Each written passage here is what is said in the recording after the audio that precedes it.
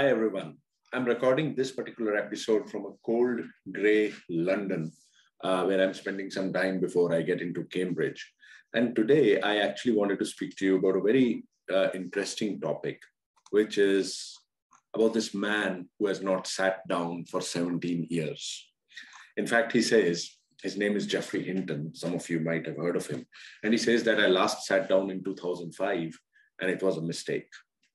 So he has this problem where he cannot sit down. He can stand, he can lie down. And so when he travels, he can only travel by car or by train, because in an aircraft, even if you're in business class, they ask you to sit up when the plane is taking off or landing. Eating is a problem. He can't kind of sit down and eat. And so he kneels and eats on the table. And he's, while he lives in London, while he lives in Toronto in Canada, he's British by birth, and his trademark wry British humor shines through many times when he says that, his back is a long-standing problem.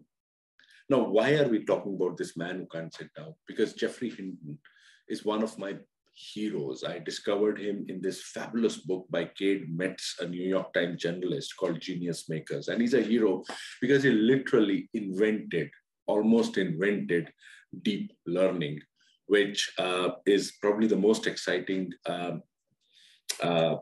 part of AI today, and the one which is probably going to lead us to artificial general intelligence if it ever comes. He's a Turing Award winner. He's a member of a fellow of the Royal Society. He's called the Godfather of deep learning. He brought back neural networks, and that's an interesting story. In fact, he kind of was the guy who first thought about the fact that if we want to build good, real AI, we need to mimic the human brain.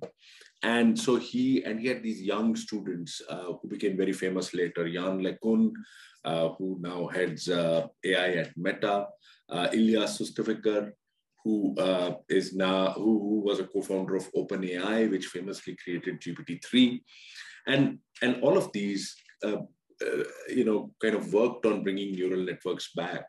And at a time when the AI world did not believe in this stuff, they kind of were looking at a different way of approaching AI. And Jaspreet Hinton's PhD thesis, which was actually called Deep Neural Networks for Acoustic Modeling in Speech Recognition, actually demonstrated how deep neural networks outclassed older machine learning models, which the AI world was focusing on. He literally invented backpropagation, which is one of the most famous and useful concepts in AI. And by mimicking the human brain, he sought to get rid of traditional machine learning methods where humans would label pictures, words, objects. Instead, his work copied the brain's self-learning techniques, and he focused on the brain's cortex, which is very uniquely human in many ways. And he kind of talked about artificial neurons from interconnected layers of software modeled after the column of neurons in the brain's cortex. So these neural nets can actually gather information, react to it, build an understanding of what something looks or sounds like. It was not very well received then, but today deep learning is everywhere. Google, Meta, Microsoft, DeepMind famously, Baidu, all of them are kind of using deep learning to build driverless cars or predict protein folding and beating humans at games like Go. And so as Hinton says, that we were the lunatic fringe, but we ceased to be the lunatic fringe, and now we are the lunatic core. Funnily and interestingly, Hinton also comes from a very distinguished ancestry.